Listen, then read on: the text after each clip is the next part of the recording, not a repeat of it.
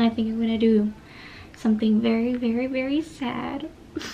So many feelings of rage for this book. What is up, my dudes? Starting this reading journey at 10:41. Wow. I wanted to wake up at 8 and I set an alarm, and I just am incapable of waking up before 9. And then I woke up at 9, made coffee, and just sat about for so long. So long that I made a second cup of coffee. Wow. So worth it. So I figured I'd let you know my TBR. I am in the middle of The Year of the Witching and The Secret History, but those are for other videos. And I also have read 10 books now. 5 of them were comic books. Check out my Patreon vlog if you want. I read the new Teen Titans comic books. So exciting. And I started the Avatar comics. The Promise? Yeah, The Promise. I have it right here. So I read the comics to kind of catch up on my TBR because it's October 16th and I've only read 10 books. So your girl's trying to catch up. But let me get into the TBR. Okay, I'm just gonna pull them out. I have audiobooks for all of these, so hopefully I'll read them all. I have I Know Why the Caged Bird Sings, The Bluest Eye. So excited for this. And this might be actually my first read. I'm hyped. The writing style, it just seemed really good. And I know there's a lot of trigger warnings.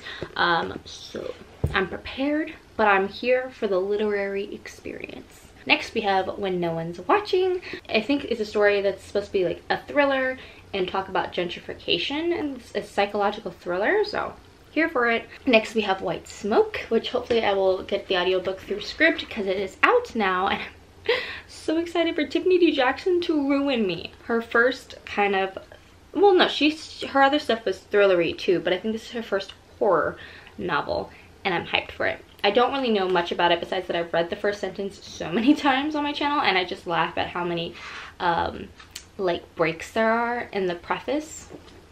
Such a good time. Last 2 books that I'm going to attempt to read is The Weight of the Stars. Yeah, The Weight of the Stars, which is semi-science fiction, but not really. I was one of those people that thought this was a science fiction, and then luckily I follow the author on Twitter, and she just kind of keeps telling people like, I don't know how this happened, but people keep putting her book on like science fiction lists, and it's not. It's definitely more so a contemporary. It just so happens that one of the characters' mom is an astronaut and leaves to explore space, and we are following the perspective of the characters of the kids who are on Earth still. I have learned my lesson. I will not make that mistake again, but it does talk a little bit about science fiction stuff. It's just not a science fiction. I think I made the mistake. I don't know if I told you about this last week of me wanting to read it, but I think I made that mistake whilst talking about it these last few years that I've had it on my TBR. Correction. Learning from my mistakes. Okay, and then last I have Allegedly by Tiffany D. Jackson. Her first debut. I just scratched myself. Ow. I'm not too sure what this is about, and I'm just kind of going in blind for most of these books, but imagine if I can read all these books. I just need to read 6 to catch up for today, but if I'm smart, I'd read more than 6. I have a backlog of mangas that I'm going to read for like the last day, just in case I'm like 1 or 2 books behind, because I know a lot of my TBR books are like hefty books, and I'm like, how am I supposed to read all of this? It's like, why are you a 22-hour novel, sir, ma'am? And then all my small books, there's no audiobooks for them, and I am an audiobook whore.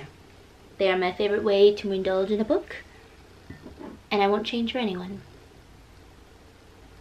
The decision has been made. The bluest eye, here I go. Tears incoming. I also, update, did not cry during The Perks of Being a Wallflower, which is interesting. I thought I would. It was a sad book. Well, it had sad moments, but also very, very sweet and endearing at its heart. But yeah, so I don't know if books are gonna make me cry. The last time I cried to a book was freaking The Reaper at the Gates. I really need to finish that series. I might do that next week. That would be really fun. But I digress. I'm going with this guy. I'm not going to read the first sentence of these because I have a whole TBR video where I'm reading the first sentence of all of them. So check it out. just need to dive in and read because it's 10:40. I need to get into it. What's up, my peeps? So I am now 90 pages in. I'm approaching the halfway mark, and it's very interesting because I'm not too sure the story we're following. I feel like Piccola is the main character-ish, but we're following lots of different stories and perspectives, which was interesting. I wasn't expecting that, especially after the first few chapters was from Claudia's perspective, which is someone Piccola lived with. Like, if I had to explain the synopsis of this book right now, I don't think I'd be able to, because it's just, there's a lot of different families. The one through line is like the blue eyes, that like the ugliness of being too dark, and there's also the difference between being colored, so like light-skinned, or being black, which is apparently repulsive in the eyes of the people during this time or in this book. And it's just very, very interesting to read about. I'm just a little worried because I'm like, we just witnessed some animal cruelty. So yeah, not my fondest moment, but that's, I mean, it happens. I feel like I'm okay with most trigger warnings and things like that, and I knew going into this there would be some. But yeah, letting you know, there's animal cruelty. But I am enjoying the narrative style. I don't know. I don't know what I expected. I guess it's just kind of like this, it just feels like the story's kind of just washing over me. And I'm wondering if it's going to hit, because I feel like when we were following Claudia's perspective, it hit a little harder because I could like understand where she was coming from, and she was explaining all her thoughts. Whereas now we're jumping from different people's perspectives and families, and I think that helps with the worldview of how Black people feel, and how having blue eyes is the goal in life, what beauty is. So yeah, but I just feel like because of the movement from story to story, it just feels a little bit detached from me, if that makes sense. We'll switch and I'm like, who are we talking to? Who is this character? Okay. And Piccola seems to be like the main person in like most of these stories that align. So I'm interested. I'm like, what's going on? I'm also scared for her. Poor thing. Those are my thoughts. I am 120 pages in, and I'm honestly getting very, very sleepy. I'm like, do I need a power nap? So I think I'm gonna rotate. So I'm like halfway through this book, and I think I'm going to move on to a different book that will hopefully hoping to stay awake by picking another book. Gosh, I'm so sleepy. I think I'm gonna go with this one, When No One's Watching by Alyssa Cole. Diving in.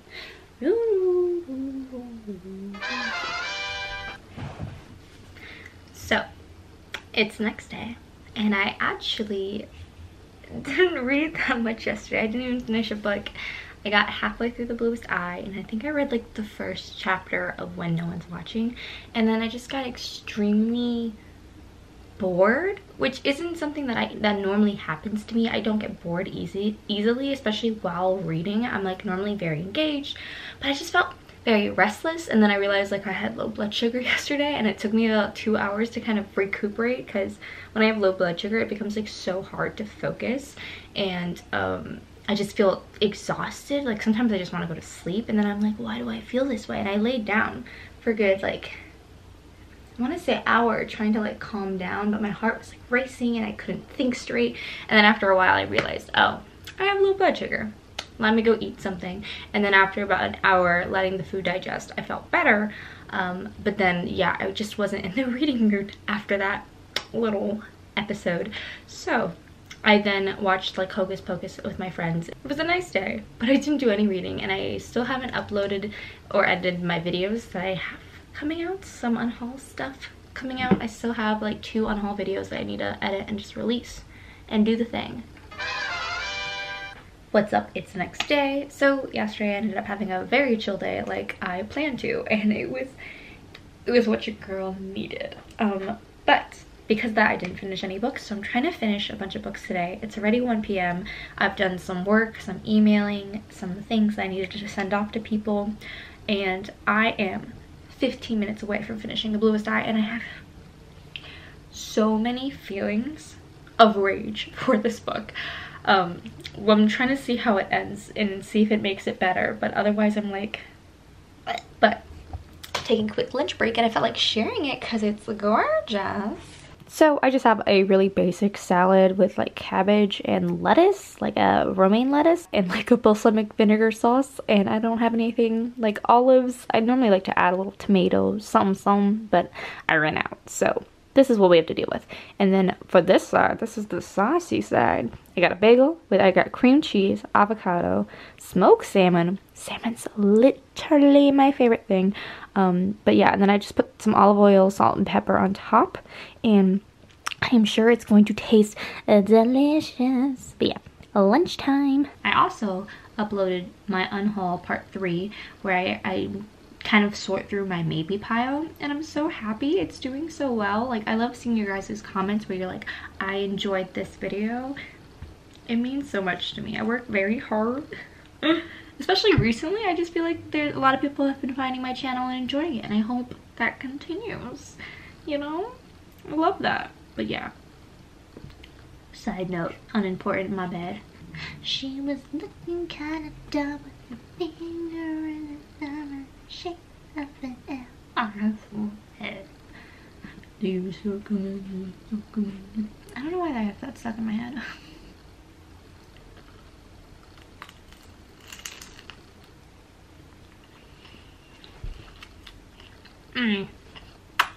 It is done. I finished The Bluest Eye, and I have many thoughts.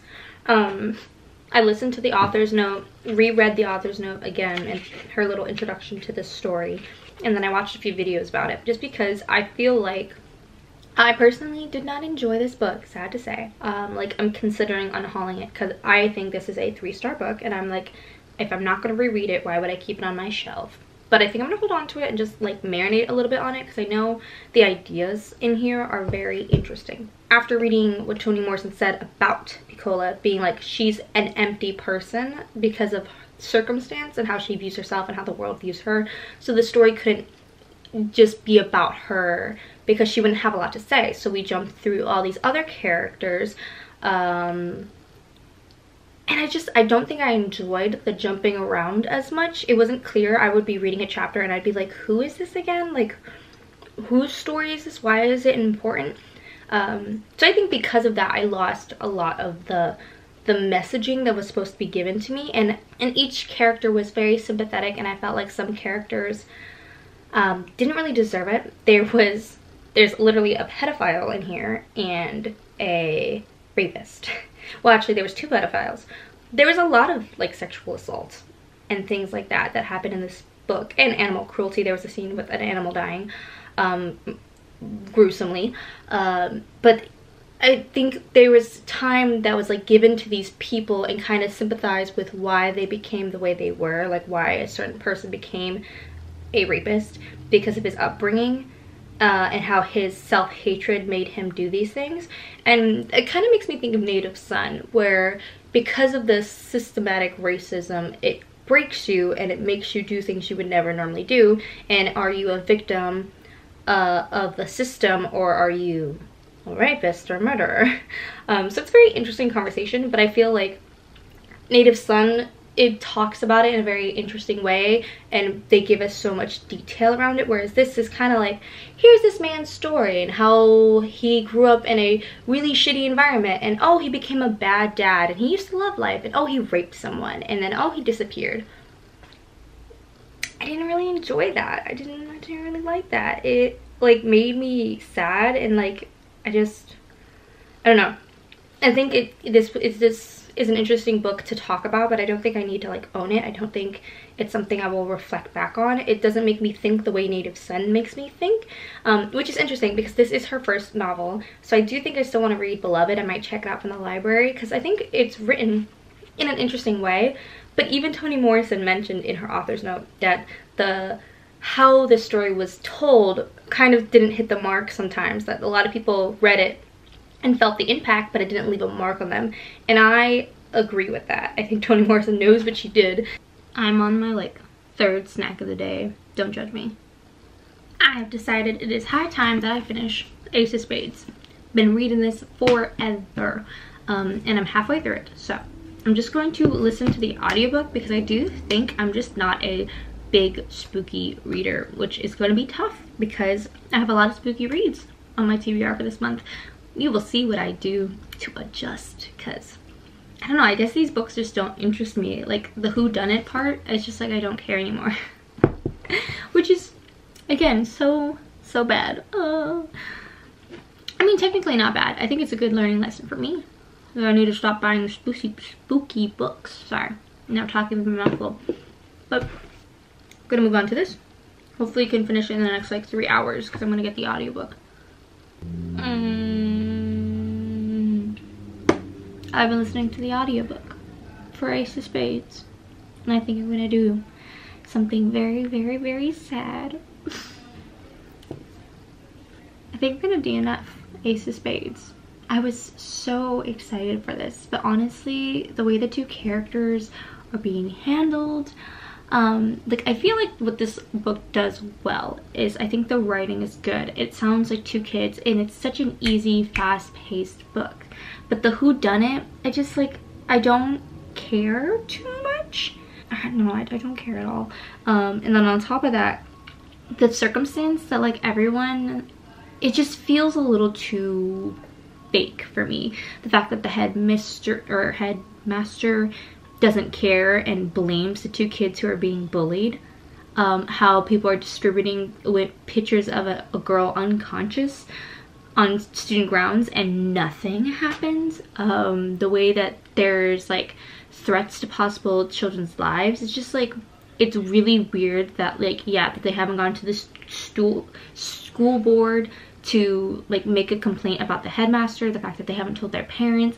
It just feels really unbelievable in my personal opinion. And I think it's because I've literally been trying to read this book for 2 months, and it's just, I think the thing that makes this book digestible and fun is the writing style, but then it just gets a little too unbelievable with the circumstance. I think that's the problem. If you can suspend your disbelief about the school and how the kids are being treated, I think then it'll be fun. But I'm so disappointed because I bought this. I was so excited for it. I pre-ordered it. I even got the UK cover because I think it's so pretty. I think I would try works from the author, just maybe something that isn't like a thrillery themed. I feel like I'm not enjoying thrillers, whodunits, and I feel like just the circumstance isn't believable in my personal opinion. So I think I'm just gonna DNF it because I'm like forcing myself. I'm literally listening to it at 3 times speed, and I'm just like going like and it's very much how I felt when I was reading Warcross. So honestly, I might unhaul this and somebody can enjoy this beautiful edition of it. But I'm mad because I wanted to enjoy this beautiful edition so much. It just isn't, it isn't what I wanted. It's a little too unbelievable for me. The way that Jamie, which is this white guy who is best friends to Chia, the main girl, the way he treats her and how she's just so like nonchalant about how horrible he treats her, it's just too much. It's just too much. It makes me so sad to say. I'm gonna go put it in my stack, but yeah, gonna unhaul this. Hello. So I've decided to do this book because out of all the other books that I have, besides the few Tiffany D. Jackson books that I have that I'm very excited for, I think this one has a lot of good reviews. God, I can't trust reviews anymore because even with Ace of Spades, there were so many good reviews about it. And the writing style is fun, so I feel like most people would like it if you care about the whodunit and you like the world that you're in. I didn't, obviously. But, so now I'm scared that, what if I don't like this? I'm hopeful. The audiobook is short, so maybe I can finish this book today. We will see.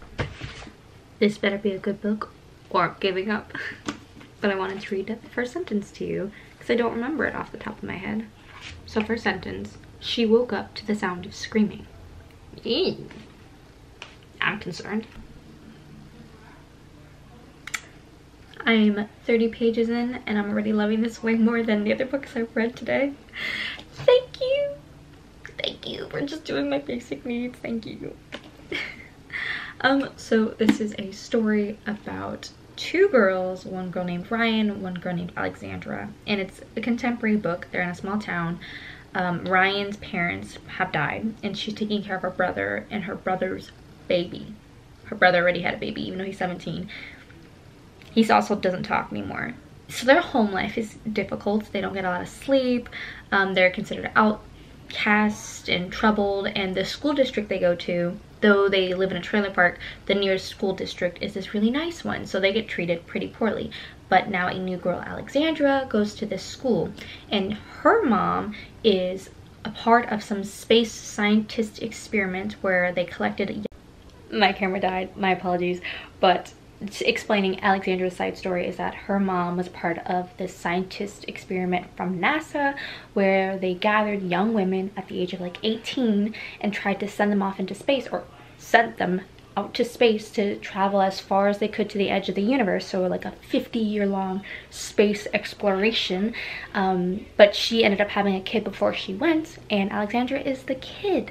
So ooh, she didn't grow up with her mom. Her mom chose space instead of her, which I assume is not fun. And Alexandra is very, well, she's given lots of attitude. And this whole friend group that's currently happening in the first 30 pages, I only read 30 pages, is very funny. They are very much like, I don't know, like your group of friends in high school where you guys just were like kind of a dick to each other, but like still were like real friends, like tight, but like saying like truthful stuff that was way too on the nose. But yeah, this friend group is giving everything, and I'm very excited to see how they fall for each other. I'm hoping it's like, you know, not immediate or whatever, like it's gonna take time to develop, but I'm hyped. I have put a hair mask in, but I am 154 pages into this, and I think I'm gonna finish it tonight. So excited. It's so far very cute. There has been trigger warning for attempted assault, but it's okay, he got his kneecaps kicked in, so yeah. Yeah, that's really it. I don't know what else to say. I'm gonna just keep reading and enjoy that. Maybe work out. Hair mask in. I look crusty. Okay, bye. Hello friends.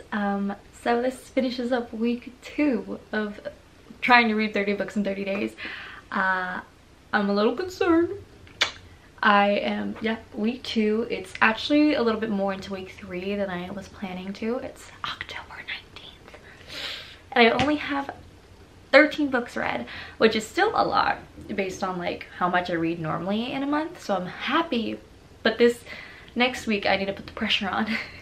So we'll see what I can do, man. Oh my gosh. So I managed to read 3 books during this vlog, and I also have a Patreon vlog where I read like 5 comic books to kind of catch up. I'm gonna have to do that again probably with some mangas maybe, but let me talk about the 3 books that I read during this and try to wrap up my thoughts, because I am like slightly disappointed. I feel like now picking up every book I'm just not in the mood for some of them, or not feeling or vibing with them, which I think happens as I am a mood reader. So I think more likely than not when I pick up a book I'm like eh, and then I move on to the next one. But because of this challenge I want to like finish them and review them for you. But the first book that I read and finished was The Bluest Eye by Toni Morrison. I'm so happy I finally read something from Toni Morrison. The writing style was good, but I think I was trying to wrap my thoughts around this book because I do think the message is impactful and necessary, but I do agree with the author's note. That was, I don't know if it was just in the audiobook, but Toni Morrison says like since this is her debut, she wanted to do something interesting and different, but it didn't come out perfectly as she said, which I kind of agree with since she said it, and now I see, I'm like, oh, that makes sense. Her explaining in the author's note what she was trying to do made the book make a lot more sense, because I feel like a lot of the characters in this book were very empty. I didn't get to know them very well, and I feel like a lot of the characters were doing horrible things, and we kind of had to sympathize with them because of their upbringing, because that was what the story was. It's like, oh, this person did this horrible thing, and then we get a flashback to them being mistreated as a young person. So it like, I didn't care for any individual character. I just felt so bad for Piccolo, who is, I think, the main character in this book. All in all, very like interesting. I just don't know if it was well done because I personally wasn't attached to the characters because they would come in and out and you would never really understand them fully. By the time you kind of understand someone, you're moving on to the next story. So yeah, my favorite characters were Claudia and her sister, I forget her name. Those were the only characters that I felt were well developed enough where I understood how they felt and understood their motive without getting a entire backstory from them. And the plot itself isn't really important. It's more about the big umbrella thinking of people. I don't know if I want to reread it. I honestly might unhaul it later. I'm holding out for Beloved. I know a lot of people love Beloved. And I want to read more of Toni Morrison's works because I think her writing is interesting and I think the way she thinks is very interesting. Moving on, because I will talk forever about that book apparently. The next book is DNF. I'm actually kind of very upset about this just because I got such a beautiful cover and I was really, really excited for this. There are so many people who love this. I feel like if you like kind of high school drama, whodunit, if you like all that stuff, then I think you'll like this. I personally am actually starting to realize spooky, thrillery books don't really interest me at the current moment. I don't care about the whodunit, and also I feel like the characters themselves just weren't believable. Specifically, the thing that made me DNF it, and I won't spoil anything, but Chiamaka is one of the main characters, the girl. She has this really odd relationship with this guy who she's always loved and was really infatuated with, but he mistreats her so much that I don't, at certain points, I don't understand why she continues to be shocked by his behavior. Because literally at the beginning of the book, he starts to ignore her, says that, like, gaslighting her constantly, where it's like, you literally don't know what you're talking about. That literally didn't happen. He would, like, belittle her and make her think her reality is not right, the way he would treat her. And I guess it makes sense that she would be like, oh, I guess, like, this is so shocking. Like, I kind of understand that, but like 250 pages in and she's still shocked by his behavior. I don't get it at all. And it just really, really irritated me because she was giving him so much power. And it's not a book I think that is for me. It is for other people who like that kind of dramatic energy. The last book that I read that literally made me cry several times, like literally like shedding tears, had to grab toilet paper, The Weight of the Stars. I'm shocked by this. I need to read more by this author. I don't think it's a 5-star. I think it's a 4.5 or 4-star. We'll see how it has its lasting impression, but it just makes you think about love, but also the story is not just a love story. It is about not romantic love, but also family and friends. I love stories where the romance builds naturally, where it's like from page 1 you really don't think they're gonna come together or develop crushes on each other. Like 170 pages in, one girl is like bullying her into being her friend, but it doesn't feel romantic. It feels like she feels an obligation to help people who are kind of lost. Her friend group entirely, the main girl, her friend group is of lost people, and she sees this girl struggling and she's like, hey, come join me, and the girl's like, I don't want to, and she's like, I'm gonna throw a rock at your face. The energy is so interesting. So I just love that the story really took its time building the importance of like their love for one another and their love for their situation. Like, I don't pity you for the situation you're in, but I respect that this is something of value to you and I'm willing to help you through this tough time. So sweet. Crying so hard. The main girl's relationship with her brother had me crying like so many tears. I don't know how to describe this book besides like love in all forms. But I am done blabbing on. Thank you so much for watching. This week was a little rough. I imagine next week is gonna also be a little rough.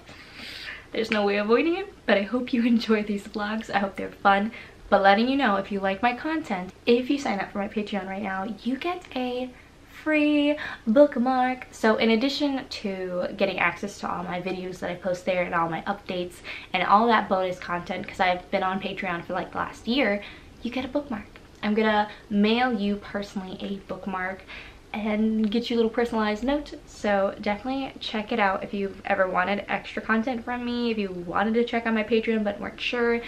The bookmark is actually going out to people in the $5 tier and $10 tier. So for just $5 you could get this and access to a bunch of bonus videos. So check out the link below. I really appreciate it, but if not, no pressure. I will be uploading for free on this channel all the time. So I hope you enjoyed this video and it gave you a little bit more sunshine, and I will see you in the next one.